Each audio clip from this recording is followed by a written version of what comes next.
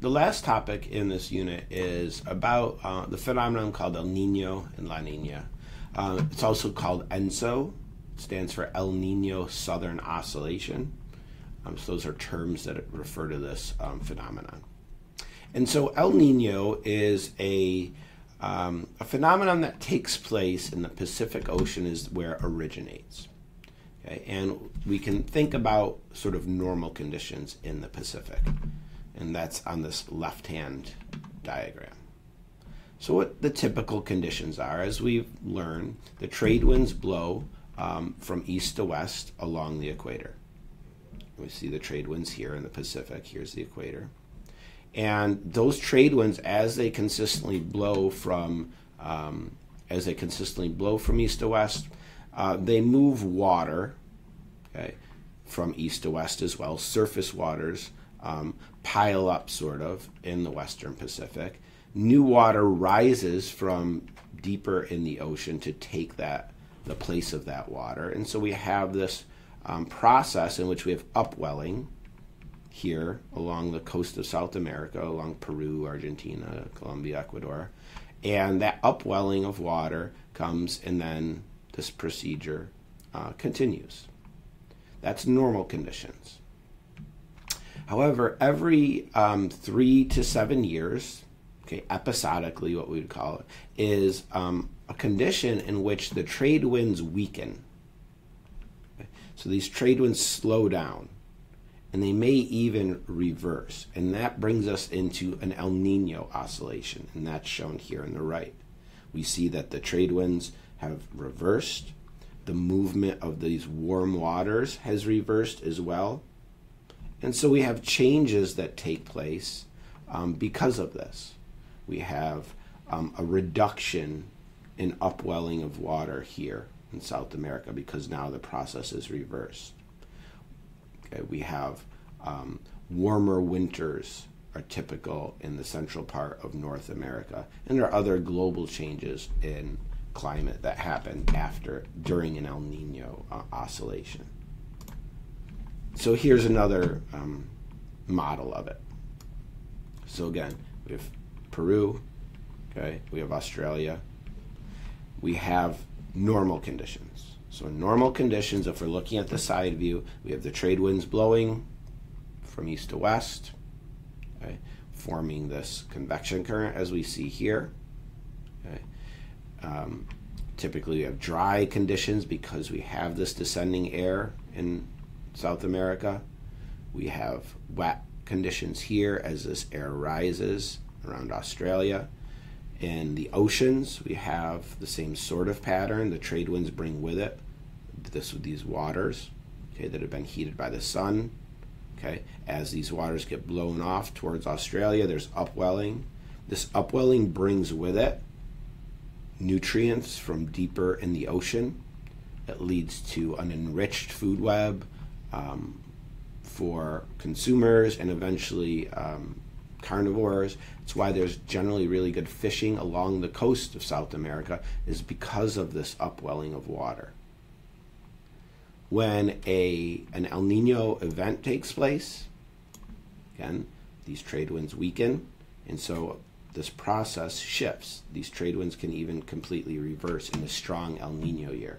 And so what we have is less of this water being blown towards Australia. We have less upwelling.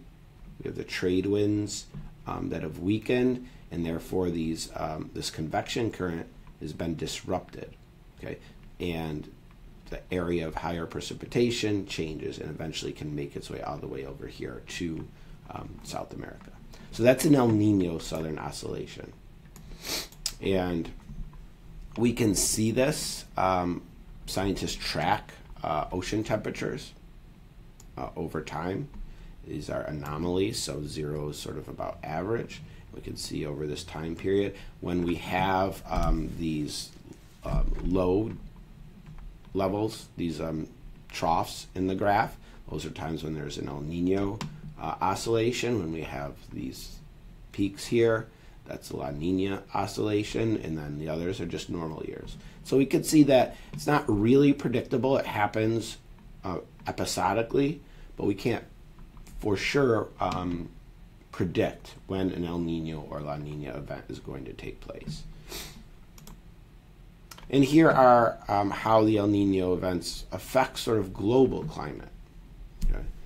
So we have effects throughout much of the Earth. You know, for us, an El Nino episode leads to warmer conditions here, okay, in the winter or in the Northwest, okay, and it varies from place to place. It's drier in Australia because of that shift, wetter along the coast of South America. So these wind currents in the Pacific have global effects. A La Nina event is really just sort of, if you think about normal conditions, a La Nina event is sort of an exaggeration of those. So when we have our normal conditions here, we have the trade winds and we have precipitation around Australia, upwelling in South America. When there's an La Nina event, okay, the cooler waters on the west coast of South America, those waters become even cooler. The trade winds increase even more. We have even more upwelling within the ocean along the coast of South America. It's drier. It's wetter in Australia. We have generally just an acceleration of what's typically normal. And that, again, has impacts on climate in lots of different places. If we think about North America, we have warmer conditions here in the Midwest and Mid-Atlantic. We have wet conditions in the Pacific Northwest. There's cooler conditions here. So it has global effects on climate. Okay, and here is a sort of a situation when we see a La Nina. Same thing. This is normal conditions. In a La Nina, we have stronger trade winds pushing this convection cell even further to the west. We have even stronger upwelling. We would likely have better fishing because of this upwelling of nutrients here along the coast of South America. And here's again a map showing what happens in the winter when we have La Nina effects, and we can see it's different than what happens in an El Nino event. So if we just sort of summarize, normal conditions in the Pacific, we have trade winds blowing from east to west. We have upwelling of ocean waters, allowing for oxygen-rich water, nutrient-rich water coming to the surface, providing for good fishing in the coast of South America. Generally in the U.S. and South America, it's dry during these times, and it's wet in Australia and Indonesia. La Nina conditions are just exaggerations of these things. Even stronger trade winds. Dry areas are even drier. The wet areas are even wetter and are extremely stormy. So it's an acceleration of normal conditions. An El Nino event, okay, an ENSO event, we have the trade winds shifting, slowing down, or even reversing. The surface waters in South America are warmer. They have less oxygen. There's less nutrients. Fishing is bad in those areas during El Nino events. We generally have rainy conditions in South America, in the U.S.